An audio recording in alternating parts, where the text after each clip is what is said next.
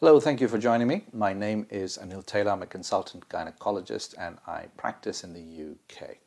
In this video, I want to talk about what a two-week rule referral is.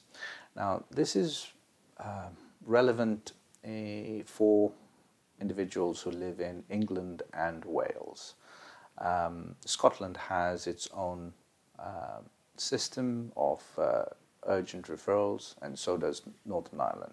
So this topic is most relevant to individuals who live in England and Wales.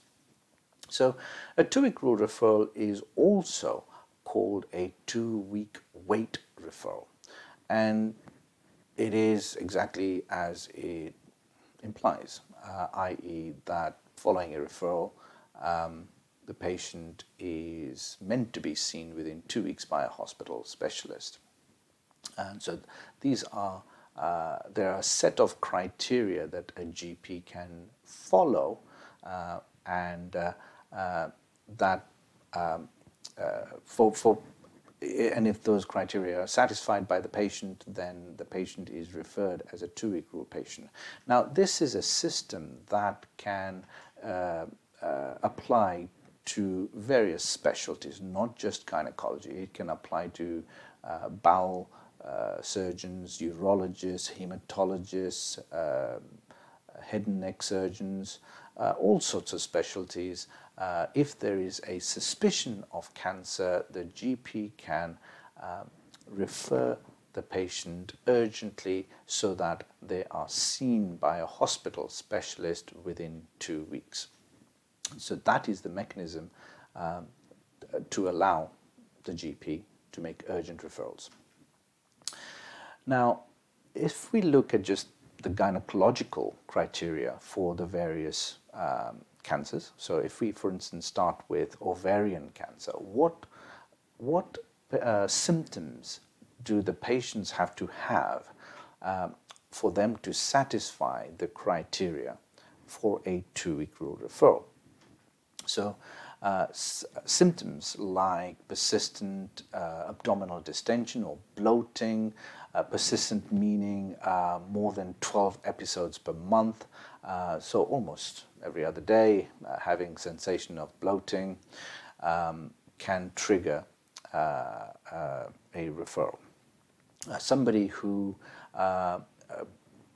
has reduced appetite or has a feeling full after a very small meal, something that we call early satiety. Now, those again can be referred urgently. Somebody having unexplained weight loss is a criteria that can also be used. If either the patient or the GP or the practice nurse have felt a lump in the abdomen that doesn't feel like an obvious fibroid, because sometimes you can tell whether a lump is a fibroid or not, but if it doesn't feel like a fibroid, then again a lump is not normal and can trigger an urgent referral. Other things like ascites or having fluid inside the tummy is not normal. So normally the abdominal organs are not bathed in any fluid. Having fluid in the tummy is not normal, and ovarian cancer can be one of the causes of ascites, and therefore if ascites is suspected, and of course ascites can cause swelling of the tummy, then the GP can refer in. If the GP has already arranged a pelvic scan and found an ovarian cyst or some sort of a pelvic mass, then again that can be referred in urgently to be assessed within 2 weeks. So that's some of the criteria for suspicion of ovarian cancer. What about womb cancer? So the commonest one here is postmenopausal bleeding. So if somebody is not on HRT, then of course they should not be bleeding. And as I said in my previous video, any bleeding after the menopause should be viewed with suspicion. So anybody who comes with bleeding in the postmenopausal period, then they can be referred in urgently for further investigations.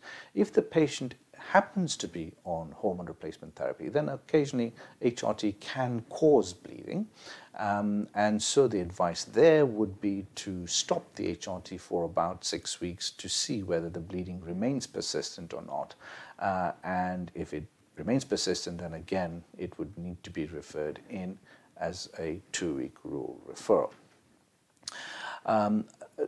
Another set of patients who can be referred urgently are women who are on some medicines that can cause womb cancers. So tamoxifen is a drug that is commonly used to treat women who have previously had a breast cancer. Now, tamoxifen can cause womb cancers, or at least it can cause lots of womb polyps, and sometimes those polyps can become cancerous. But generally speaking, it is not common. So if you're on tamoxifen, it isn't something that you should worry about.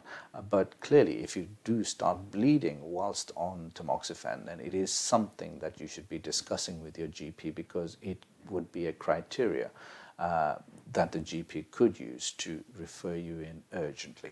So these are patients in the postmenopausal age group who have irregular bleeding, postmenopausal bleeding.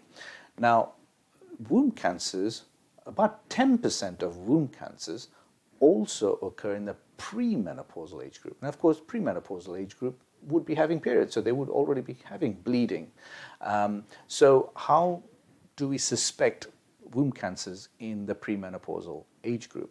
Now, here, erratic bleeding sometimes, or bleeding in between periods, something that we call intermenstrual bleeding. If it is persistent, happening in sort of more than 3 cycles, then that is something that would trigger a 2-week rule referral for a suspicion of womb cancer. What about cervical cancer? How does one go about suspecting a cervical cancer? So again, if there has been an examination, say when you were having a smear or something like that, and something odd about the cervix, then that can trigger a 2-week rule referral. Or if the patient is having unusual symptoms like bleeding after intercourse, postcoital bleeding, then again, that can trigger a 2-week rule referral. Cancers of the vulva and vagina, fortunately, are not common. So here, if there is some sort of an unexplained lump or a suspicious lesion, then that can trigger a referral. If there is any ulceration that is causing bleeding, then again, that can sort of allow the GP to refer urgently.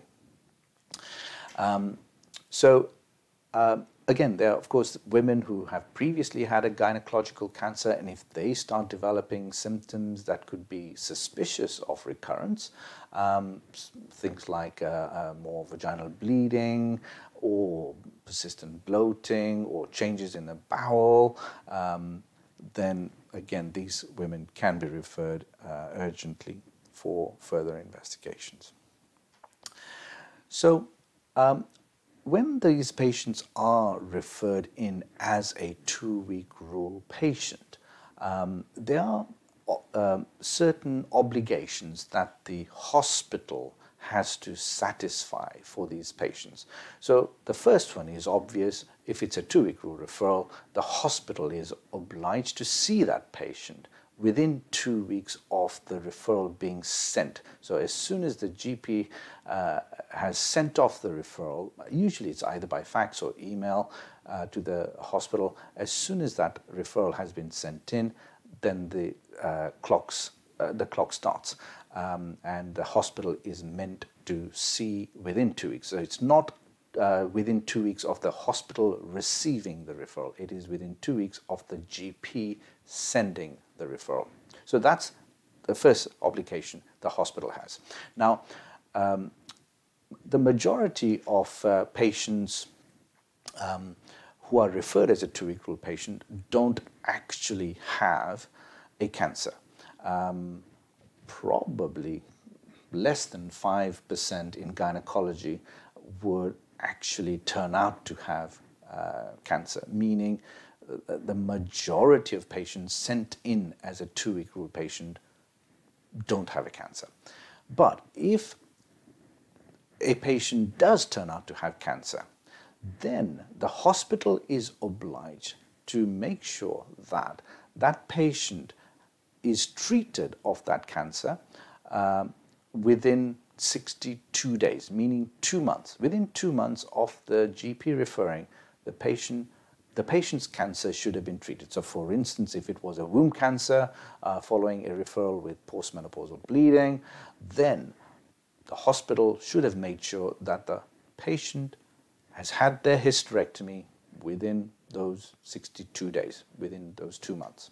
So that's the second obligation. A third obligation is that if there is a cancer, then once the cancer has been found following the initial investigations, so once the cancer has been diagnosed and the hospital specialist sits down with the patient and explains to the patient that the cancer has been found and that so-and-so is going to be done to them, when that decision to treat occurs, the hospital is obliged to ensure that the patient has their treatment within 31 days of that decision to treat.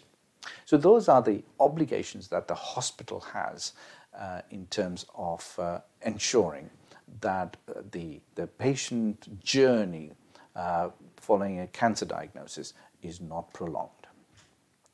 Now, is the two-week rule system an effective way of diagnosing cancer? It is a step in the right direction, of course, but it isn't foolproof. So, for instance, if we look at womb cancers, with womb cancers, roughly just above half of them, 54% of all womb cancers are diagnosed or were diagnosed after a referral under the two-week rule system. Almost a third of the womb cancers, about 29%, were diagnosed following a routine referral. So the GP therefore wasn't suspecting a womb cancer, and yet a womb cancer was found. And with womb cancer, a tiny minority are found to have that cancer following in sort of emergency admission into hospital for something, and the investigations reveal a womb cancer. So that's with womb cancer. With ovarian cancer, the figures are even worse. So only a third of ovarian cancers, 1/3 of ovarian cancers, are actually suspected by the GP and were referred in as a two-week rule patient. A quarter of the ovarian cancers, there wasn't a suspicion, and they got sent in as a sort of a non-two-week rule, a routine referral. And again, another quarter, alarmingly, another quarter are diagnosed to have an ovarian cancer because they have been admitted urgently or as an emergency with symptoms such as bowel obstruction or persistent vomiting, or any symptoms that sometimes goes with ovarian cancer. As you can see from these figures, a two-week rule system, referral system, yes, it's a step in the right direction, but the vast majority of patients who are sent in as a two-week rule patient don't have a cancer, and a lot of cancer patients, unfortunately, are not or were not suspected as having cancer and were therefore not sent in as a two-week rule patient. So that is all I want to say in this video. Thank you very much for having joined me. My next video that I'm going to be uploading is on a subject of how we investigate someone with postmenopausal bleeding. If you find these videos helpful, please consider subscribing or clicking the like button. So I will hopefully join you in the next video. Thank you. Bye.